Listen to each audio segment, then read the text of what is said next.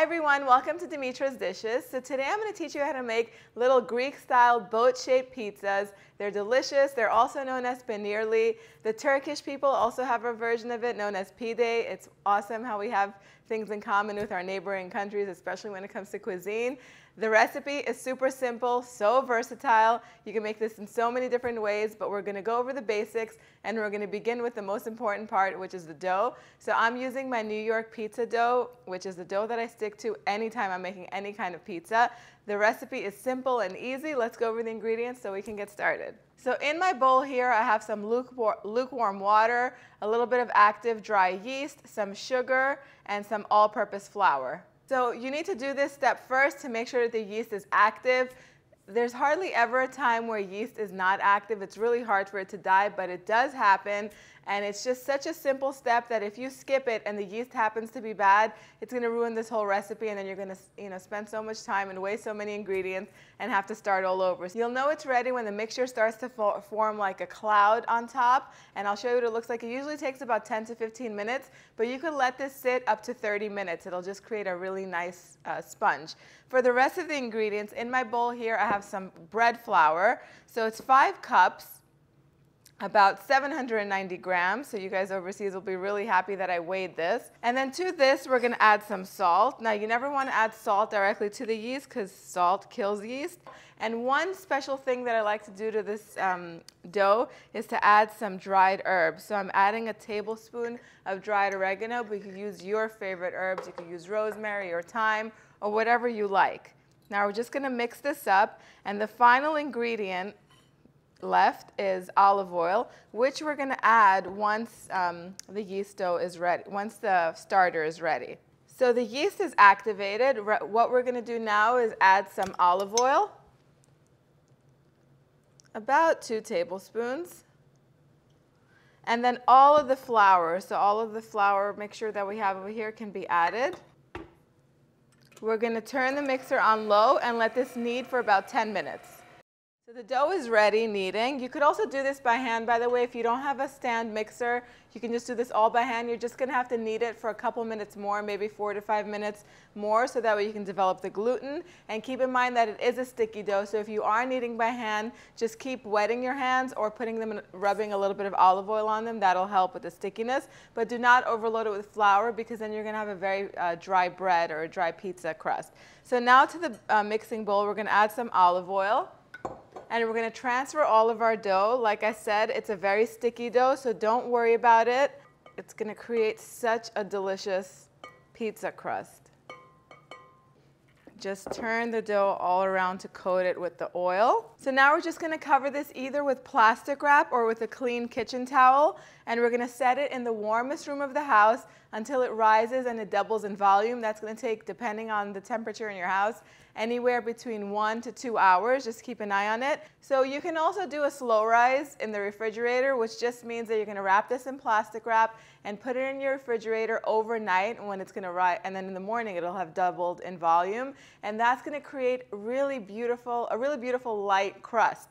So you can do that by leaving it in the fridge up to 3 or 4 days, and it'll ferment a little bit and give it a little bit of a sourdough flavor. Either way, it's going to be delicious. I'll show you what it looks like as soon as it rises. So my dough has risen. It's nice and bubbly and just the way it needs to be, and we're going to get to it in a minute. So we're going to go over the ingredients that I'm using today, but you can use almost any ingredients that you want. Let me show you what we're using today. So I have a combination of shredded gouda cheese and mozzarella. We're going to use some all-purpose flour for rolling the dough out. I have some feta that I have crumbled myself. I never like to buy the crumbled feta. And then as far as toppings are concerned, I love sliced onions and sliced red bell peppers and some Kalamata olives. Here I have my basic meat sauce that I've made so many times on the channel, and my homemade pizza sauce right here. Then we also have some herbed olive oil and some eggs. As far as the cheese is concerned, Kasseri cheese is a traditional cheese that's used in this recipe, but you can use any cheese that you like. Whatever you like, go ahead and use it. If you're not a big cheese fan, you could even leave the cheese out, dare I say. I mean, I would never do that, but if you don't like cheese, you can just leave that out. Now, as far as the meat sauce goes, I have a basic meat sauce recipe that I'll link up in the card section up above. The thing that if you're using it, the thing you want to keep in mind is to cook it down a lot so that way there's no liquid left in it. You don't want a soggy pizza. You want it to be nice and thick and rich, the sauce, but you don't want it to have any liquid left in it, if that makes any sense.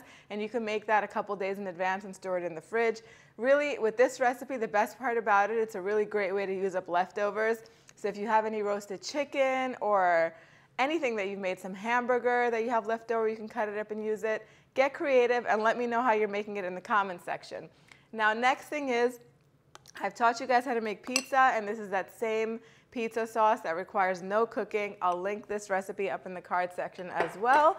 And then I always have some herbed olive oil on hand. It's basically olive oil with a bunch of herbs that I use all the time, like oregano and parsley, a little bit of salt and things like that. It's what I use to make my pita chip recipe, and I will, you know what I'm gonna say, I'm gonna link that up above as well. So what we're gonna do, we're gonna flour our work surface, and before we do that, I have one final thing to say. Even before you do anything, actually, you're gonna wanna crank up your oven to the highest heat that it goes. If you have a pizza oven, and if you're like the rest of us, like me, and I don't have a pizza oven, I just crank up my oven to 525 degrees. I leave my pizza stone in there. The pizza stone makes all the difference. If you have one, let it warm through in there while your oven is preheating. If you don't have one, you should go buy one. It's one of those things that is a must when you're making bread and pizza. It just helps conduct heat really nicely. So bring it up to 525. If your oven goes to 550 Fahrenheit, go ahead, put that baby up to 550. You're gonna be happy you did, because it's gonna create a really nice crust on your pizza, which is why we go get pizza at the pizza shops anyway. So I'm just gonna divide my dough into 6 equal portions. So the best thing about these pizzas is you can make them even smaller than this if you wanted to. You could do about like 10 portions too if you wanted them really individual size. But I like this size. Between 5 to 6 portions is what I like, the size I like to make these. So one important tip, if you did the slow rise technique and used your refrigerator, your dough is gonna be really cold. The thing about working with pizza dough or any dough, it will not stretch when it's cold. If it's cold, you're gonna spread it out and it's gonna keep contracting and shrinking. If you've taken it out of your refrigerator, you're gonna wanna make sure it comes up to room temperature. It's gonna take some time, but you don't wanna skip that step because you will not be able to stretch out cold dough. So I have some baking trays lined with parchment paper, and I'm just gonna roll this out into an oblong shape, about 12 inches long. Now, next step is we're gonna add lots of flavor by brushing this very lightly with our herbed olive oil. And then we're gonna create the crust. So we're gonna take just a little bit of crumbled feta cheese. And like I said, crumble your own feta cheese. It just takes a few seconds. And it has much better flavor than the one that already comes crumbled at the supermarket.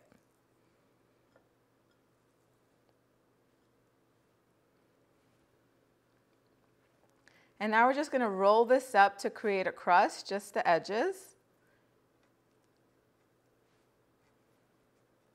And when you finish on one side, you're going to create a little point. Just like that. You can stretch it a little bit as you go. You're just tucking the feta in and you're rolling. And when you get to the corners, you can twist them and stretch them out a little bit so you have a boat shape, and you could tuck them under so they could stay put. And then we're going to transfer this onto the baking tray. And now if you feel uncomfortable transferring it onto the tray, like if it gets a little bit wobbly, you could form it onto the tray also. Let me show you. So you can just take your piece of dough and put it on the tray. And now we'll do everything we did with the first one. We're going to brush with olive oil, twist the ends, and roll over to secure them. And now we're ready to stuff these. So now we're going to do this, like the sky's the limit when it comes to this, but we can start with the meat filling, the meat sauce filling. Now we're going to put a little bit of the meat sauce on the bottom. About 3 tablespoons for this size is good, but use your judgment. And then I'm going to top this with some gouda and some mozzarella. I love the tanginess of the gouda, and I love the creaminess of the mozzarella. So I'm using these two together, just like that. And on the second one, we'll go American with it, and I'll put some homemade pizza sauce.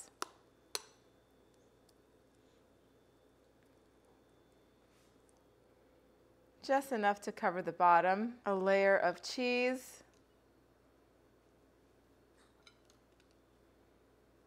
And then my favorite kind of pizza is a vegetable pizza, so I'll get some onions on here. I love red bell peppers, or any bell peppers on pizza for that matter, so use any bell peppers you can find. And then some olives. And the final step is a light coating of the herbed olive oil.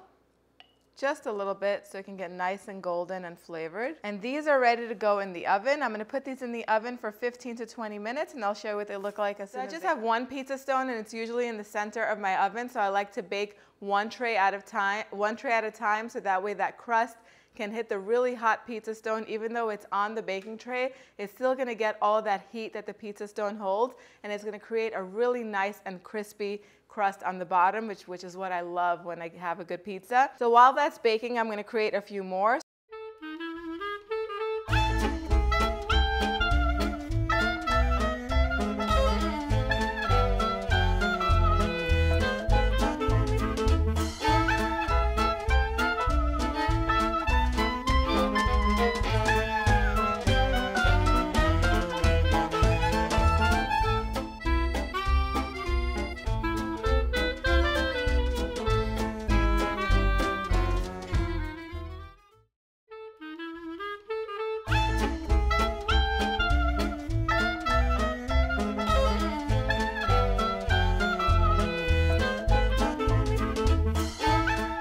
So my Peinirlis took about 15-20 minutes to cook completely to get a really nice golden crust, and for the cheese and the fillings to all melt beautifully. If you want to put egg on top of yours and serve it for brunch, take it out at the 10-minute mark, make a little hole in the center, and not a hole, move the filling aside and make a little space for the egg to sit in the center. If you don't, it'll slide off like mine did the first time I tried it.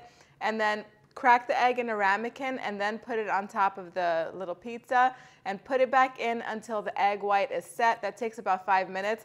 I have an amazing brunch pizza recipe in my brunch cookbook that's available for sale on Amazon as a paperback or on my website as a digital download. So if you haven't picked a copy up, make sure you go and you get one, because there are lots of recipes in that. But back to the Peinirli. The house smells incredible. This is a great recipe. A great recipe to use if you're doing a children's birthday party and you want to make better pizza than your local pizzeria serves. Really good, really versatile. You can make even the pickiest eaters happy. Let me show you. Look at this. The bottom crust is nice and crispy, just the way it should be. There are lots of air pockets. I mean, this is kind of thin, but there are air pockets in the center. The cheese in the crust, the feta cheese, should have melted and just added so much flavor. I'm going to try this one that has the meat sauce and the tomato sauce and the cheese on top. Try not to burn my mouth while I eat this.